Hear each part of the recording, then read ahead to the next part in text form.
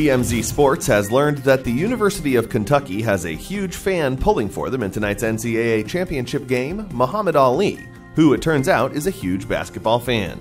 Two-time boxing champ Andre Berto spent time with Ali this past weekend in the legend's home in Arizona. The two spent hours hanging out, but the highlight, Berto says, was when they all gathered in front of the TV and watched the Final Four championship games.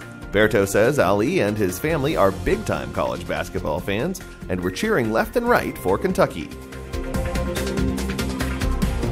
Derek Jeter gave Yangervis Solarte some assistance with Yankee Stadium tradition, then the rookie helped make the captain a winner in his final home opener Monday, as New York beat the Baltimore Orioles 4-2.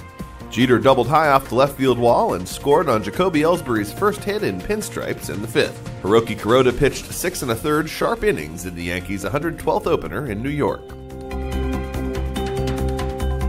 Alonzo Mourning went to Georgetown to play basketball and not to discover the world. The 6'10" center who won an NBA title with the Miami Heat was voted to the Naismith Memorial Basketball Hall of Fame on Monday, adding that honor to becoming a board member at his alma mater. Mourning said, "I didn't understand the global prestige of this university."